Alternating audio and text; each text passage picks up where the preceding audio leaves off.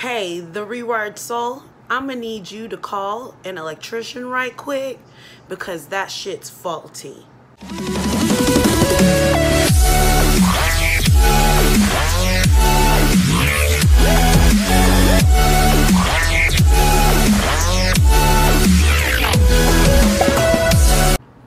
So, Rewired Soul, we have to have a conversation. Professional to professional. But before we get into that, hi, welcome back to my channel. If you're new here, this is Journey to Find Kay, and I'm Kay, and I'd like to talk about mental health, weight loss, honestly, anything that triggers me to get on this camera and have a conversation. So definitely stick around if you want to hear me have this conversation with Chris. I just got to get it off my chest. So, hi Chris, I know you're watching this video. I know you're going to see it because I just know that you are looking to see if anyone made a video about you. And you're going to watch the videos made about you. And so I say, hi, how are you doing?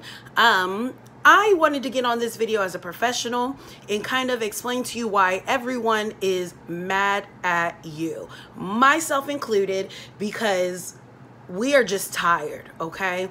We are just tired. So before I get into why we're tired, let me give you a little bit of background information about me, okay? I currently reside in Arizona. I basically have a lot of the same credentials as you. I started off in mental health, working in substance abuse treatment centers. I started with a woman's substance abuse treatment center that was just for general mental health patients. So that meant either they had a mental health condition or not, but they mainly were focusing on substance abuse. So that program was a big 12-step program. They went to NA, they went to AA, they went to CA meetings, all of that jazz. I then went to I worked at that facility for a year. I then went to a different facility. I decided I wanted to work with women who had substance abuse issues as well, but were also dealing with severely mentally ill conditions also.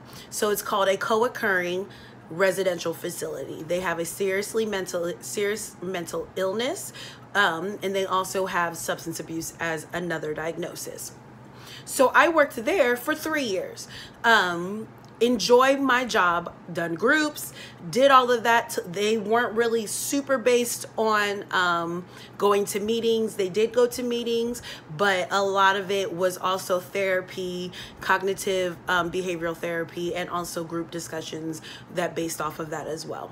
And other therapy things, but they were very big on CBT.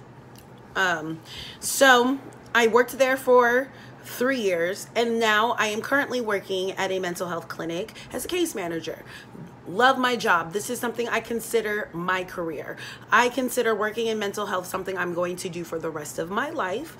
It is my passion. It is something I truly live for, not just because of I am a mental health patient. I do have my own diagnoses. I do have my own doctor. I take medications, but also because I had substance abuse running in my family. I also have dealt with substance abuse issues myself. I consider myself as somebody who is in recovery, and I did my recovery different than anybody, than most people would say they've done recovery.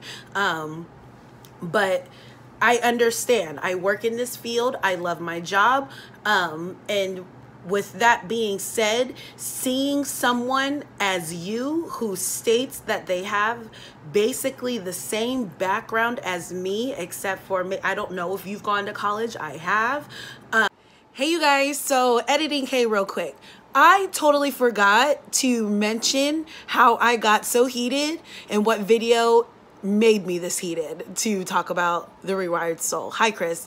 I was watching Smoky Glow. I'm going to link her video up here. Linky K, link the video.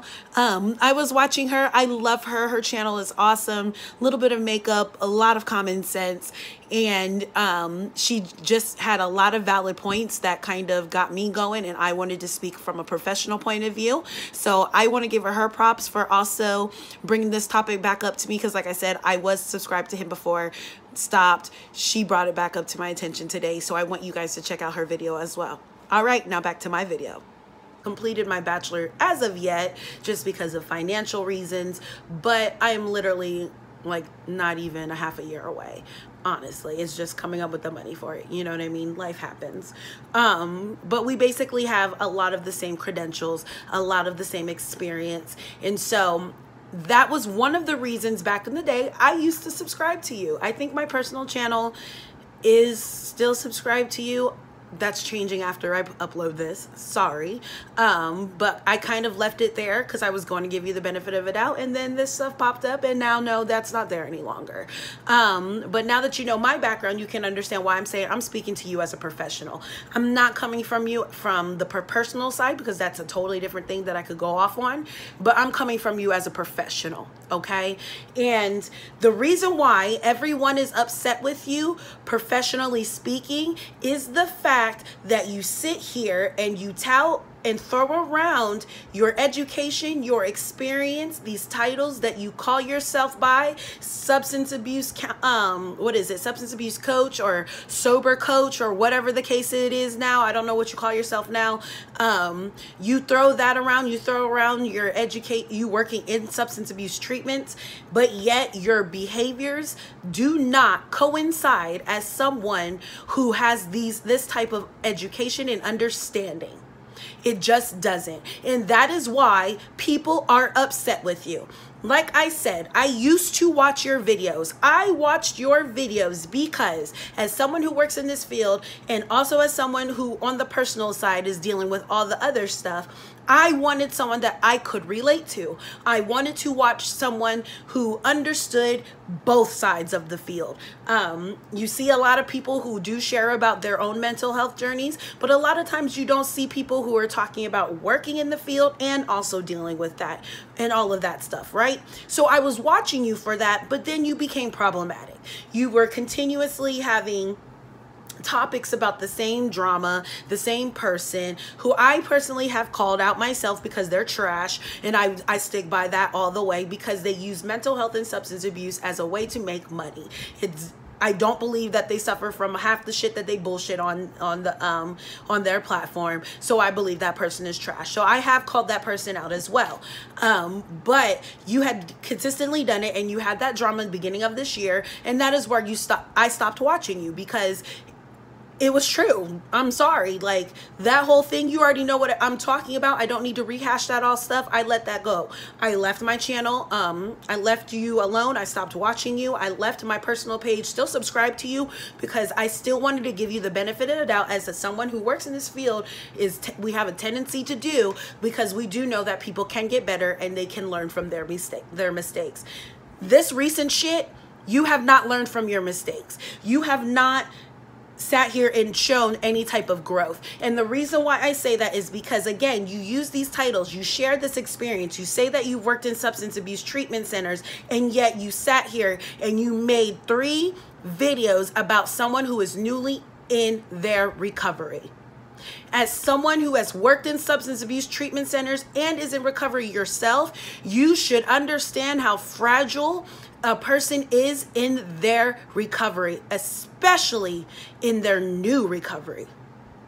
You should understand this. You should understand that the words that come out of your mouth have weight, especially as someone who is being vocal about your past, what you've done, and where you work and what you do for a living.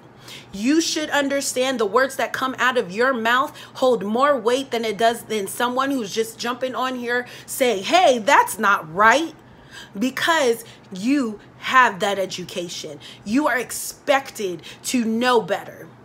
And yet you still decided to jump your butt on your camera and point out a situation that you know nothing about. You do not work with this female. You were not in her treatment center. You are not her therapist. You're not her psychiatrist. You're not her case manager. You are not part of her clinical team. Period. But you still jumped on your platform in the guise saying that, oh, I'm bringing awareness and education to what you should and shouldn't do, fully aware that she is new in her recovery, that she has not been out of rehab long. Did we forget what that feels like? Have you been sober for so long that you cannot remember that feeling, the clusterfuck that is being in recovery, newly in recovery, those emotions, those thoughts, you don't remember that? You don't remember your times and your trainings when you're working in a substance abuse treatment center and understanding what to look for and how to treat people who are in their new recovery? You don't remember any of that? Because if you did, you would not have done that. You would not have got on a public platform and publicly shamed someone who is newly in recovery on a situation on top of that you have no idea about. And then instead of fixing it and addressing it and apologizing for it, you sat here and you deflected and gaslighted, saying that everyone is just trying to enable people who are newly in their recovery or in recovery. We're just trying to enable these bad behaviors. What are you talking about? Please make that make sense. How is that enabling them? When we understand the fragility that is being in new recovery. When we understand the stuff that they are feeling and going through, where does it make sense to get on my public platform and shame them for possibly being in a relationship, even though I don't know if that is the case or not? You went and you shamed her, saying, who would say that's okay? That's not. And put it under the guise of educating the masses. Bull crap. You found something that you could make a video about and get some views on, and you took advantage. Point blank, period. Because if that was your client in real life, say that was your client in your treatment center, and you didn't agree with her actions, with her getting in a relationship, I know damn well you would not call her out in no group setting like that. Especially because you would know her, you would know her diagnoses, you would know her symptomology, her triggers. You would have more of an understanding of that person. But just as a general rule, you would not have sat there and called her out right all in front of her peers, shaming her, making her feel bad. What you would have most likely did was pulled that client to the side and had a personal one-on-one conversation and reminded in a more empathetic and gentler way. There's no problem with being tough love. There's no problem with being honest. Because as someone who has worked in the substance abuse treatments as well, I can contest it's not the most professional place, which is another reason why I love my field. I can be myself. I can talk to my clients like I'm talking to you because I have that rapport. They understand that it's coming from my heart. I'm treating them as I would any normal human being. There's nothing wrong with that, but there's a time and a place, and there's a way to do it. And doing it publicly on a platform, which you know can generate hate and have people coming and bombarding her with horrible comments, negative comments, talking shit, and she's newly in her recovery, totally contradicts what your little hill platform that you try to stand on and preach to your followers about. It contradicts that. That's not advocating. That's not bringing awareness. That's not educating. That's semi-bullying. That's shit talking. That's bashing. And that's not okay. That's not something a professional, someone who truly understands recovery, substance abuse, mental health would do. Excuse me. You would look at Taylor Nicole Dean as someone who would possibly be a client and treat them with the same respect as you would that client. I would hit her up in her DMs and say, hey, I just want to let you know I'm super proud of you for taking that first step. I don't know you personally. Offer her some type of support as someone who is also in recovery. Be that olive leaf. Be somebody that she might be able to turn to that she doesn't know personally, but knows that has been through it and understands. You could have did it privately that way. If you wanted to do a public education about what is expected of people newly in recovery, you wouldn't have attached her name on it. You could have got on here and made a video and said, hey, if you're thinking about going in recovery, here's some things, or if you're new into recovery, or if you want to know what's expected of people new in recovery, these are some guidelines that they try to advance. I remember when, put your personal experience in there. But you did not have to call her out on name if that's how you want to educate. But that's not what you were doing. You chose a hot topic that you knew would get you views and clicks, that you could spin to look like that you're educating about your platform that you try to say you're standing on. But all that you really did was sit there and down talk and shit talk to someone who's newly in recovery. And as someone who says they're a substance abuse professional or someone who works in this field, you would know that is not the way to do it. Especially because you don't know this woman. And then you had the audacity to get on camera, your last video, and say that people are mad because you were speaking the truth, and that they're just basically trying to enable bad behaviors which would hinder her recovery. No, sir. What was happening was people were calling you out because you're supposed to be a substance abuse worker in recovery, someone who's supposed to really have empathy and understanding, and you bash someone who's newly in recovery.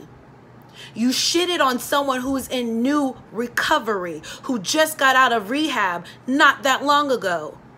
You sit here and you're getting all this hate because you sit here and you throw out titles. You throw out work experience, stating that you know what you're talking about. You're educated, that you know more than the layperson, and yet you sat here and contradicted yourself by shitting on someone who's new in their recovery. Calling you out on that, on your hypocrisy, is not enabling. We're not enabling her. What it is we're calling you out on the fact that you're not living up to what you say you're supposed to be trying to do with your platform. You're doing the opposite. That's not enabling her.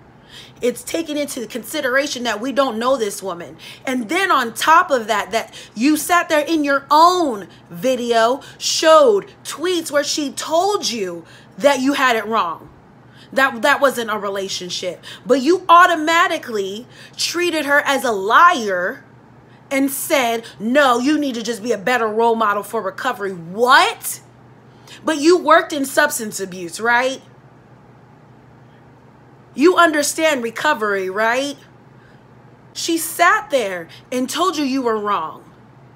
That wasn't it. But you sat there and you still just treated her as a liar.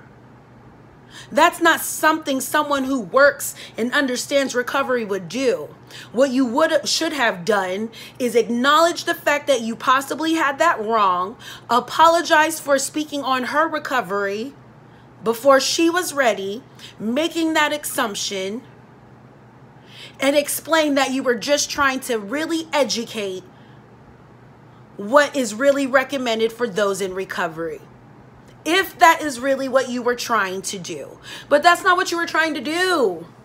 You weren't, because there's too many steps in here where you could have proven that's what you were trying to do, that you totally bypassed, that you totally wiggled by.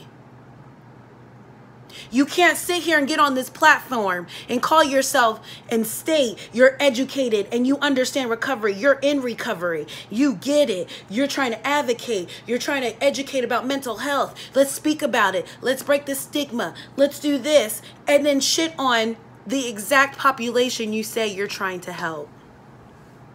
You can't do that. You can't do that. That's hypocritical. And that's not why we're in this field. And if that is why you're in the field, then you have it totally wrong. That's not how we go about this. That's not how we go about this. And that's why you're getting so much flack. And as a professional, let me just make sure you understand. I'm making sure you get why you're getting all of this. It's not, oh, you speak too true. It's none of that. Because I will be the first one, like I said, to admit I talk to them like I'm talking to you right now. Because I'm going to treat them like they are real people. We're going to have a real conversation. So it ain't about that. It's about the fact that you want to sit here and claim these titles, this education. Yet you're continuing to shit on the population that you're supposedly trying to help. Make it make sense, sir. Make it make sense. Because if you're really trying to help, you could have DM'd her and told her your concerns. Offered her some assistance, offered your support. You could have got on your platform and just celebrated her, the fact that she took that step to go get that treatment, and left it at that. That could have been your only video, if that's really what you were trying to do. If you were really trying to educate, if you saw that situation and you were really trying to educate, you could have hopped on, maybe hinted at maybe who you were talking about, but you didn't have to name her by name. And people calling you out for it is not enabling no bad behavior. It's not enabling anybody to continue in any type of negative behavior that could jeopardize their recovery. It's what it is. It's calling you out for your hypocrisy. It's calling you out for shitting on the people you say that you are trying to help. It's not enabling. So that last video you put up, you can take that down. You can quit gaslighting us for that 30 minutes because you gave us 16 minutes of a video of a story about you getting your friend to get to treatment. Okay, that had nothing to do with the fact that you shitted on somebody who's newly in recovery. That had nothing to do with that. Your other story about, oh, what was it? Man, I'm telling you, I really did have it on one-time speed. I was listening. You had a whole nother story talking about, oh, which didn't make any sense either, about a client who went home and lied to his family, saying he said it was all their fault, not his fault. He was fine. They just needed to understand. That had nothing to do with the fact that you were shitting on somebody who was newly in recovery. That's why you're getting called out. That is not what, it has nothing to do with you, oh, speaking the truth. It has nothing with you being just brutally honest or whatever the hell you want to call it. It has everything to do with the fact that you throw around titles saying that you're in recovery, that you worked in substance abuse, that you are a substance sober coach, and yet you shitted on somebody who's newly in sobriety. That's exactly what it is. And as somebody who works in mental health, somebody who has worked in substance abuse treatment, somebody who has who lives this and is very passionate and believes in advocating and educating and ending this stigma. So you got me mad, I'm stuttering. But as somebody who is really passionate about this, I'm calling you out as well. Quit calling yourself a professional. Quit sitting here claiming these titles if you're not going to act like it. Just point blank period. Quit it. You getting on these videos gaslighting and swearing to goodness that everyone's against you because you're doing the ultimate good. Stop it. Because you know why we're mad. And if you don't know why, now you just really had this long 20 about something minute. I don't know how long it's going to be by the time I'm done cutting it. You just had this long video explaining to you why we're mad. And I'm coming to you as a professional. I'm coming to you as somebody who works with these people every day. I'm coming to you as somebody who has almost the exact same type of experience as you do. You've worked there 3 years. I did 4. Ooh, I'm still in the field just like I think you are. I would have never did that. And I best believe a lot of other professionals wouldn't have did what you did either. Because that was hypocritical. That was shitty, and you should be ashamed of yourself for even trying to justify it by saying that you're just calling out and trying to stop the enabling and the toxic stuff around them. Stop. No. What it was as somebody who's supposed to know better, you behave just as bad as the ones who don't. And that's it, point blank, period. You have an issue, I'm sorry, take a break, sit back, do some thinking, write it down, journal it out, and let me know when you come to that conclusion, okay? And that's basically it. That's just all I have to say. Let me know down in the comments, you guys, if you agree with me, if you understand where I'm coming from. I'm just speaking professionally, Chris. I'm letting you know this Rewired Soul, we need that electrician in real quick. Maybe I'm the electrician. Maybe I just kind of helped get that kink out. Because it was faulty as hell for you to really believe that you could justify what you did. That's faulty. Hopefully I fixed that. I'm the electrician. I'm the electrician. Hopefully I rewired that soul. All right? I thank you guys so much. Don't forget to hit that like button. Hit that subscribe button as well so you get notified every time I post a video. I will see you guys in my next one. Bye.